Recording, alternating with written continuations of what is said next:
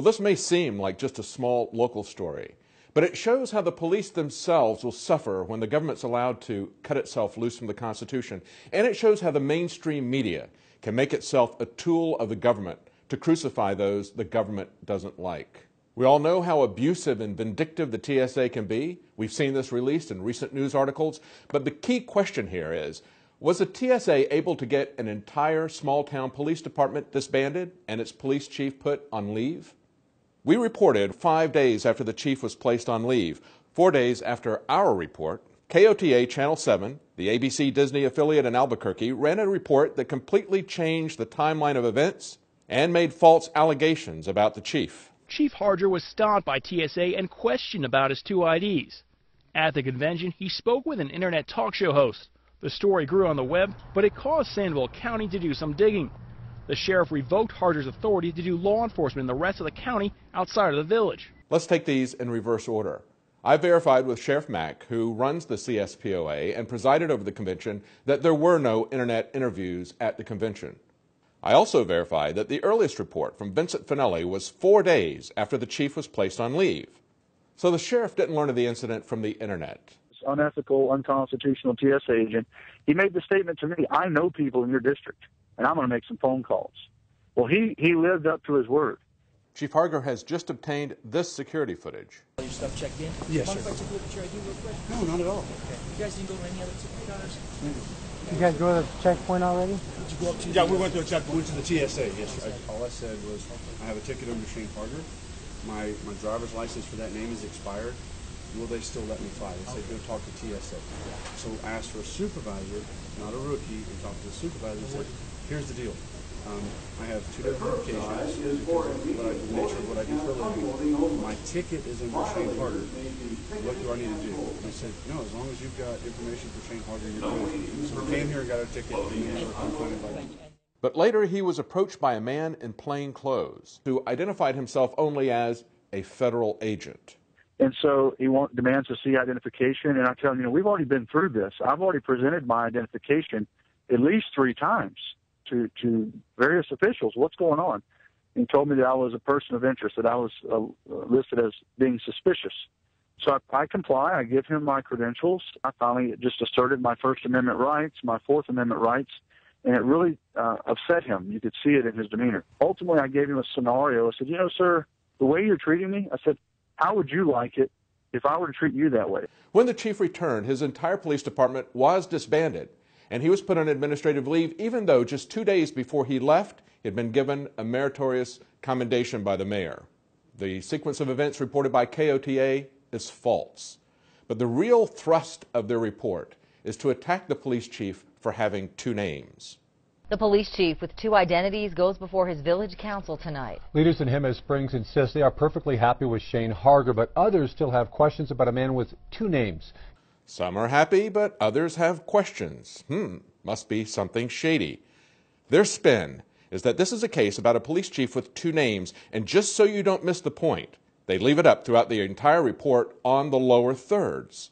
KOTA does briefly mention why Chief Harger has 2 names. I have a valid driver's license under Braxton Hayes. That is true. An identity he says he assumed following his interview in the Levi Chavez case. It was done lawfully and legally. Chief Harger's role in the Levi Chavez case, where another cop was charged with murder, was much more than just an interview.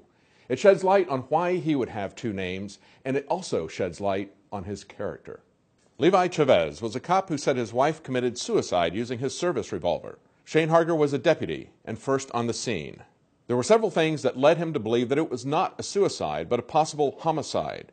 And then Chavez's police friends showed up, out of their jurisdiction, and started destroying evidence. According to the deposition, Deputy Shane Harger said he was appalled when he was told by an APD lieutenant he was going to cut up and remove bloody sheets. Harger said in the deposition, quote, I was appalled that a lieutenant of a renowned agency as Albuquerque Police Department would even consider entering a homicide scene out of his jurisdiction, let alone remove evidence.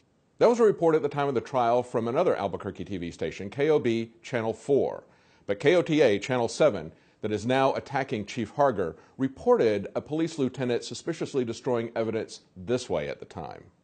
But when O'Connell saw the bloody bedding and mattress, he asked and got the okay from the Valencia County Sheriff's Office to clean it up.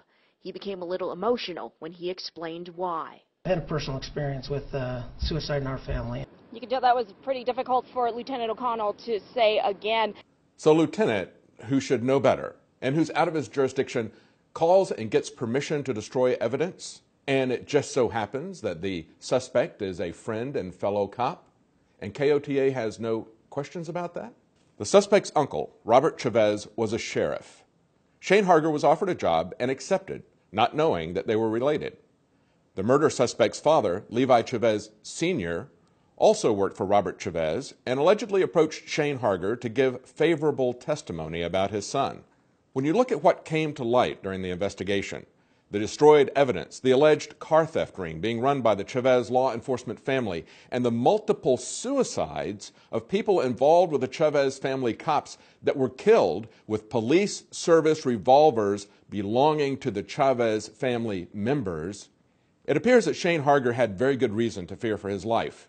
KOTA Channel 7 also takes a cheap shot at the Constitutional Sheriffs and Peace Officers Association. We were wondering if it wasn't akin to going to a Tea Party meeting. The CSPOA is not the Tea Party. It's not partisan. It's an organization that is there to get sheriffs and police officers to think about their obligations under the Constitution. And that's something that's apparently a big problem in New Mexico. Just look at these recent headlines from just the last 3 months. A cop shooting up a minivan full of kids. A man doesn't come to a complete stop, and the cops force him to undergo enemas, x-rays, and 8 anal probes. A woman has her genitals sprayed with mace by a cop. You would think that New Mexico would be applauding that someone in law enforcement was concerned about the police staying within the bounds of the law and the Constitution. The media and law enforcement routinely excuse the behavior of cops who abuse citizens, even kill them, if they merely feel threatened.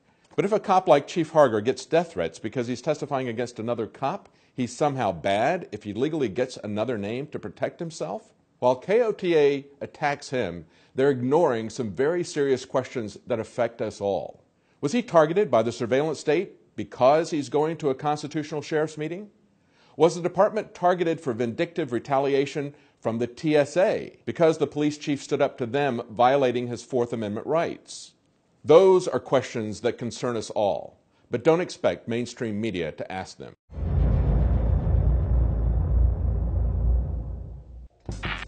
We're on the march. The empire's on the run. And the InfoWars army is standing strong. Wake up your family, friends, and neighbors and break the matrix at InfoWarsStore.com.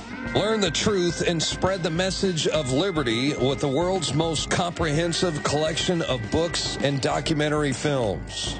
Maintain a healthy metabolism and energize your body to perform at peak health with Survival Shield Nascent Iodine. Protect your family and be prepared with survival foods and emergency preparedness kits. And now you can drink safe water with your own ProPure water filtration system, which removes fluoride and other harmful chemicals from your family's water supply. Save 10% with the promo code WATER. So join the revolution. InfoWarsStore.com.